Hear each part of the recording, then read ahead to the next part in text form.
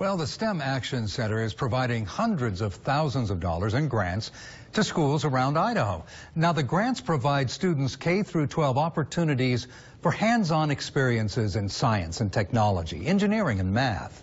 This year, Governor Otter has recommended nearly $4.5 million in ongoing funding for the center. Nearly half of that would be for continuing the computer science initiative. The other half would go to grants and professional opportunities. 6 local school districts received grants from the STEM Action Center this afternoon for new animation storytelling technology. The schools who will get the new technology include Genesee, Crimson Point, Melba, Notice, and Pepper Ridge Elementary Schools. It also includes Tigert Middle School and Galileo STEM Academy.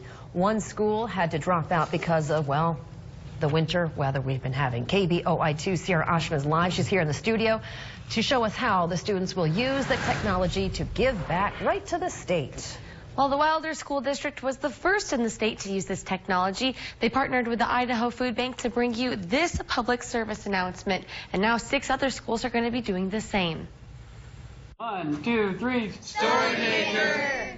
After an extremely successful pilot program at Wilder Elementary, I'm a proud winner of the Idaho STEM Action Center Storymaker Grant. 6 schools around the state will get the same technology that helped increase their at-risk students' literacy by nearly 2 grade levels. A lot of the students in our after-school program especially struggle with the traditional method, and so this will give them some advantage.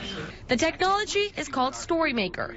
The former CEO of the company that created the hit show Rugrats came up with the idea to use animation as an education tool. What do you like about it? That you can make the characters dance and you can play music. The STEM Action Center awarded 6 school districts more than $44,000 to bring the new technology into their classrooms.